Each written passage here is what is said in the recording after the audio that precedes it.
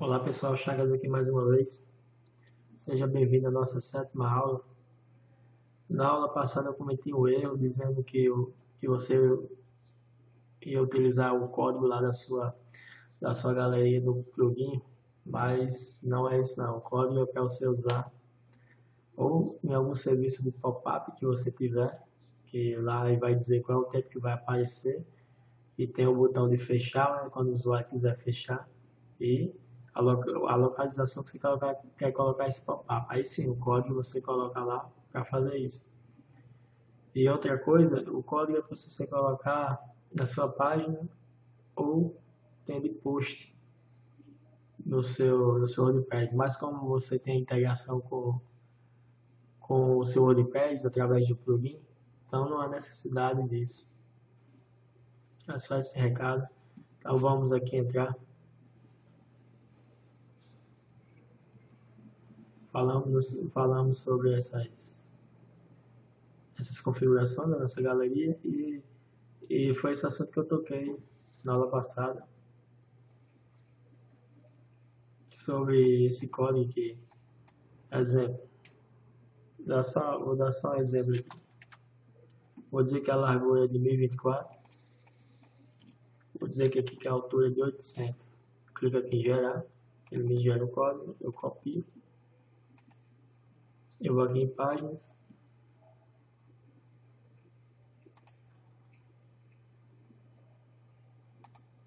E a mesma coisa ele está usando atualizar o shortcode, né? Como já tem integração com o plugin, é melhor você usar a integração com o plugin. Basicamente é a mesma coisa, né? Mesma coisa. A mesma coisa se chegar no seu plugin, selecionar a sua galeria, como aqui está, ele já nos diz aqui automaticamente. Você pegar o shortcode aqui.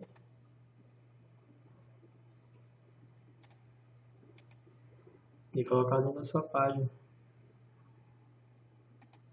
Ele está aqui. Tirar esse código que é maior e colocar esse shortcode aqui que é bem melhor. Shortcode. Aqui atualizar, vocês verão que verão o resultado será o mesmo.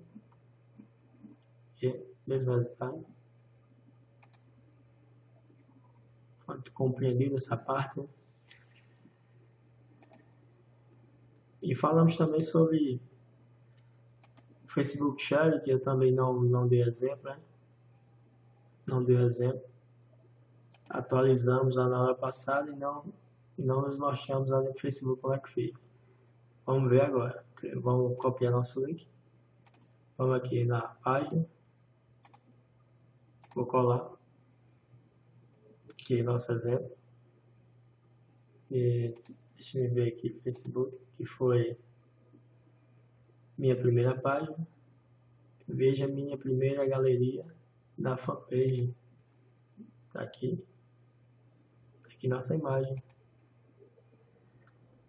Eu vou dar um exemplo para vocês aqui, caso sua imagem não apareça rápido. Vou fazer o teste aqui com a imagem. Vou colocar aqui em browser.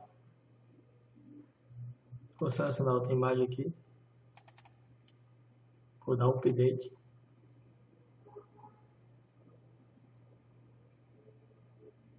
Aí mostrou outra imagem aqui. Agora vamos copiar novamente a URL. Atualizar aqui a fanpage.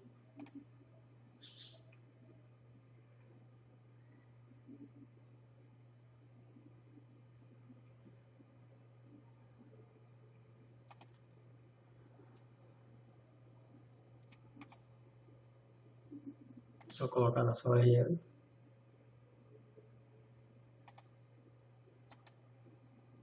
Ele vai fazer uma pesquisa aqui sobre os dados. Ó, anote que ficou a mesma imagem, mas já trocamos a imagem aqui no nosso Facebook. Configuração, como vocês viram aqui. Se você não quiser esperar para ver o resultado, você vem aqui nesse endereço aqui, ó. Você pesquisa sobre Facebook Debug. E na primeira opção aqui, Developer, Facebook Tools, Debug, você clica nela.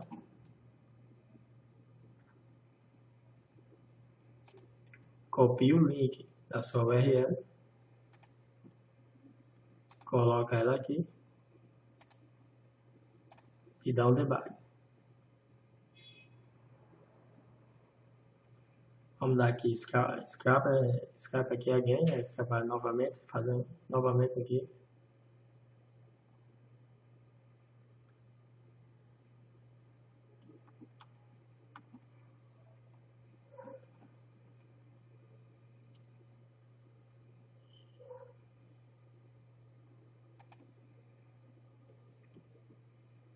Deu um probleminha aqui.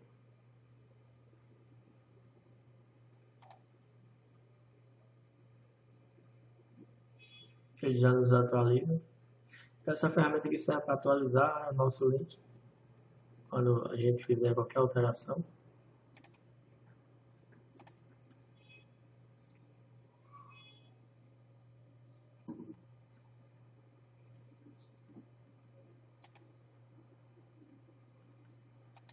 E novamente aqui no nossa fanpage.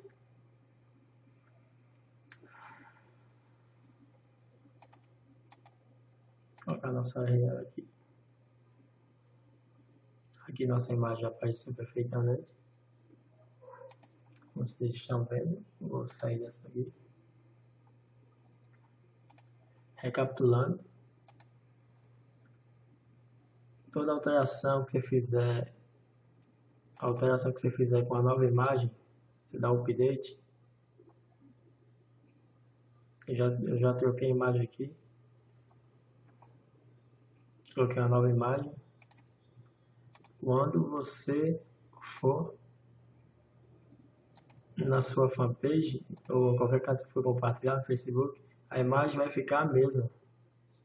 Não vai atualizar. Ou você dá um tempo e o Facebook atualiza automático. Ou você vem na ferramenta lá, que eu falei.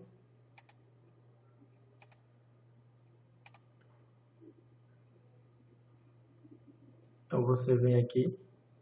Você pesquisa para o Facebook debug ou debugger. Você abre. Coloca a sua URL. Dá um debug aqui.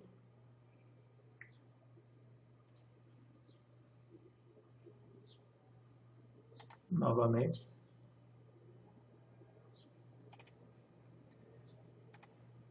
Agora vamos colocar nosso link.